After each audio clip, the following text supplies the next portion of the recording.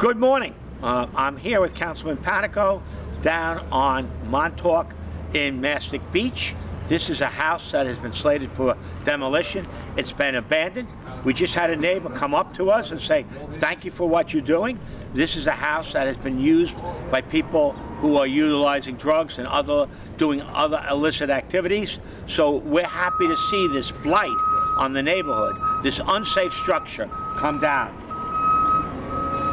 It's been 1 year since the town of Brookhaven retook the authority in the advent of the dissolution of the village of Mastic Beach, and we've made leaps and bounds, taking down a lot of these homes. Those of you who watch this channel see how frequently we are in Mastic Beach. In 2019, and a Happy New Year, we endeavor to get Mastic Beach to the point where there are no more homes to be demolished. I think we can get there, raise people's property values, clean up this blight, and together work to make Mastic Beach the place that it should be.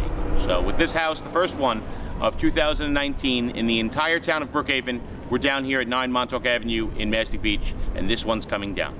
And just to go looking back, this is January 2nd of 2019. It's the first work day of the new year, and here we are working to get rid of blight in Mastic Beach. In 2018, I'm told we took down 67 houses alone in the town of Brookhaven.